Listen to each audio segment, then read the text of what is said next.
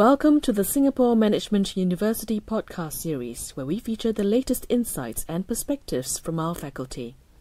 With the incidence of corporate fraud on the rise in Singapore and globally, the real-world implications of early fraud detection are too profound to be ignored.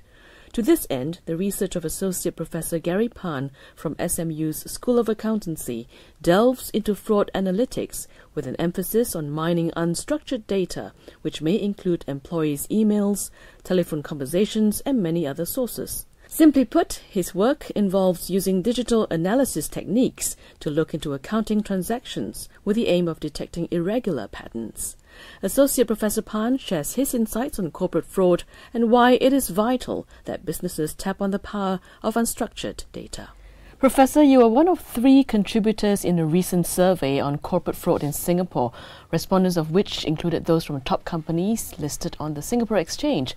Can you tell us more about the survey and perhaps share with us your views on the pervasiveness of corporate fraud in Singapore?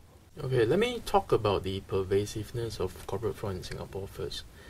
Unfortunately, corporate fraud in Singapore is on the rise, and this is a very interesting phenomenon because in recent years that the emphasis on corporate governance by companies have definitely gone up. All right, and you realize that companies will implement a lot of internal controls, and people put more emphasis on looking at internal control frameworks and so on within companies, but yet corporate fraud has gone up. One argument is that perhaps fraud detection techniques have improved and people have focused more on detecting fraud, perhaps using technology. And this phenomenon is again consistent with the survey that we have done with KPMG just last month, that in the new KPMG SMU Singapore fraud survey, the report suggests that 29% of the survey respondents experienced fraud incident within the company over the 2 years. And this is up from the 22% 2011 survey. Alright, so giving you a bit of background about the survey, we asked slightly over 100 companies in Singapore, and that includes both MNCs and also SMEs.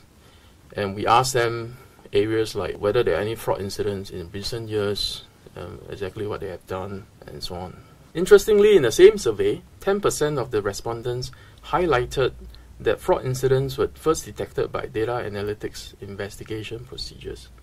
And this is a very interesting finding because compared to the 2011 survey, only 3% of fraud incidents were detected by external and internal audit, and yet right now there are 10% of the fraud incidents are detected by using fraud analytics technologies. I guess the overall conclusion or the findings do suggest that with the prevalence of data analytics, you're going to find that companies would want to employ more technological solutions to identify fraud going forward. Now, undoubtedly, data analytics is becoming more important to businesses in different ways. How does data analytics play a role in fraud detection?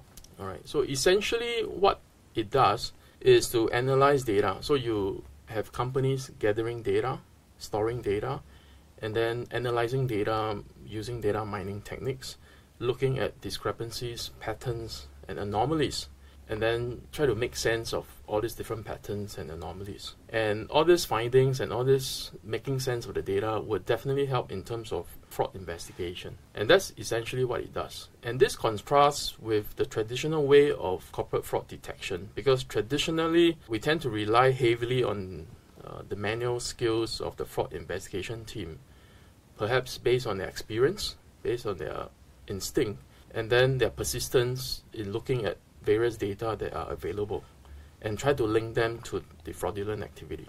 However, that's perhaps is going to be harder and harder because of the big data phenomenon. So exactly what big data means is that you're going to find that data these days have increased many times or tremendously in terms of the volume, in terms of the velocity, and in terms of the variety. All right, and this increases almost on a daily basis. And in fact, in one study, it was mentioned that 90% of the world data have only come about in the last 2 years. So you're going to find that just based on manually, it's going to be very difficult. And that's the reason why a lot of the fraud detection these days involve technology-centric and relying on advanced fraud analytics technologies. Since you mentioned big data, let's talk more about that. How can big data impact fraud analytics? One area that certainly is on top of everybody's mind is that, do I want to allocate resources to analyze unstructured data on top of the structured data?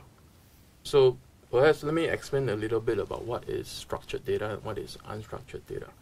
So traditionally in fraud detection, people tend to focus on structured data. All right? And by structured data, I mean source data that is stored in a structured form, meaning your 2x2 data tables that you see a lot in your Excel spreadsheets and so on. And then we use structured query language to try to analyze the data. But unfortunately, it is reported that if you do that, you're only analyzing 20% of the corporate data. In fact, there are about 80% of the corporate data out there that no analysis is being done at the moment. All right, so that's what we mean by the unstructured data. All right, so what we mean by unstructured data, in fact, is that it includes things like employees' emails, audio clips, video clips, and many other data that do not form into this 2x2 structured format. Then the decision is, do you want to analyze beyond just the structured data? So of course, a more effective fraud analytical strategy is to integrate available structured and unstructured data and then perform fraud data visualization, for example, statistical analysis, for example, and even text mining, for example. And this would certainly help to improve the detection effectiveness rate. But having said that, it really depends on whether companies have the resources to do that and whether they have the available data to do that. It's interesting that you mentioned about employees' emails, phone conversations and things like that being termed under unstructured data. How do accountants use these so-called unstructured data in fraud detection? Can you give us some examples? One example could be in the area of text analytics. For example, you can do a keyword search of all this text data. So for example, you can look at suspicious payment activities, for example, in the accounts payable or in the cash disbursement journals. And you can look out for keywords such as respect payment, friend fee, help fee, or problem resolution, or any other keywords that may indicate risk areas where fraud intent may be present. Also, in the context of a bank, the bank can also analyze a customer's current account, mortgages, wealth management, data, and so on. And these are all generally considered your structured data. And integrate that with the spending habits, the lifestyles of the same customer that perhaps you can analyze on blogs and discussion forums which belong to the unstructured data, and to sort of assess the customer's creditworthiness and then make an analysis to assess the likelihood of whether the customer would commit fraud or not. All right, and this would definitely improve the existing credit rating method. Other examples could also include things like if you were to analyze conversations or emails, and you realize that there could be a possibility of detecting collusion between your employees and perhaps either between colleagues or with external people. Because unstructured data may reveal mismatches between the language that people use when they're communicating confidentially to their colleagues versus when they're communicating with external parties in processing external transactions. So in that sense, the analysis of unstructured data is much more nuanced in the interpretation of language than is possible in the case of structured data. So what are the major challenges that companies face when conducting fraud analytics for detection purposes? As it is, not many companies have utilized advanced fraud data analytics tools. This is supported by recent EY's Global Forensic Data Analytics Survey that suggests that only 7% of the survey respondents are aware of any specific big data technologies, and that only 2% are leveraging big data processing capabilities in their forensic data analytics program. And I suppose one major challenge is that, do they want to analyze beyond structured data?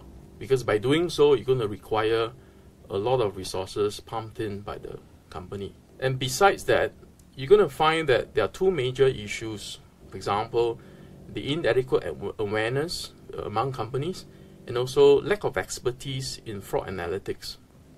So let me first talk about the inadequate awareness among companies. All right.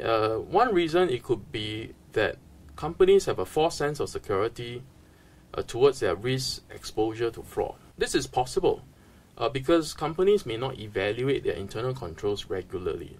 So they may have put in their internal control framework, they may have put in various internal control plans, but they may not have reviewed them on a regular basis.